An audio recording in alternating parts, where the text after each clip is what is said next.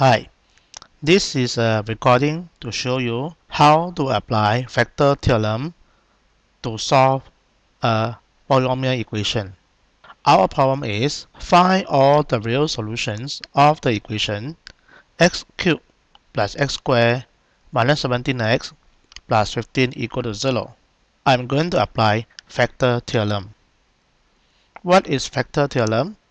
This is found in the appendix C of Harvard Anton text.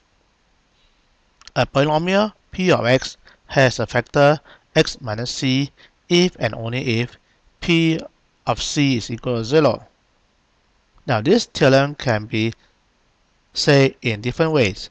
For example, x minus c is a factor of px, p of c equal to 0, c is a 0 of px, c is a root of the equation px equal to 0, c is a solution of the equation px equal to 0, c is an x-intercept of y equal px.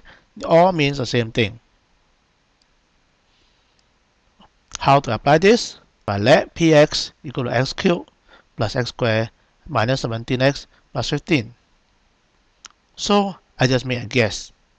Let's say p of 1. This is equal to 1 cubed plus 1 squared minus 17 times 1 plus 15. And this end up equal to 0. So you put x equal to 1, you get p1 equal to 0. Therefore, by factor theorem, x minus 1 is a factor of px. That means px is equal to x minus 1 times another quotient qx. How do we find this quotient? You can do a long division. So px is x cubed plus x squared minus 17x plus 15 is equal to x minus 1 times qx. So let's do a long division here. So I have x cubed plus x squared minus 17x plus 15, and I'm going to divide this by x minus 1.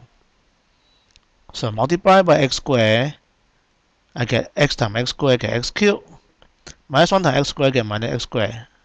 Subtract now, I get 2x squared minus 17x plus 15. Now multiply x minus 1 by 2x, I get 2x times x, I get 2x squared. Minus 1 times 2x, I get minus 2x. Subtract, I get minus 15x plus 15. Multiply x minus 1 by minus 15. Then I get minus 15x plus 15. Subtract, and you get 0. You're supposed to get remainder 0. So, where is my qx now? So, qx will be this. And remainder is 0.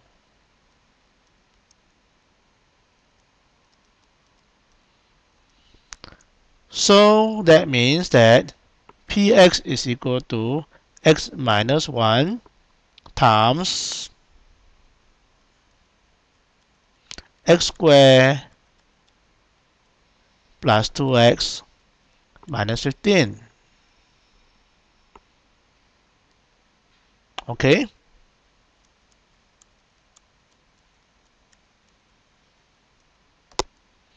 Now, x squared plus 2x minus 15 is easily factorized as x plus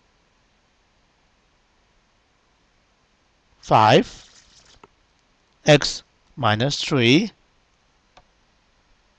Therefore, px is equal to 0 when x equal to 1, x equal to minus 5, x equal to 3.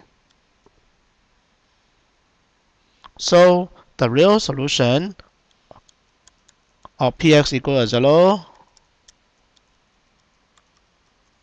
is or are x equal to 1, minus 5, and 3. That is the end of the solution.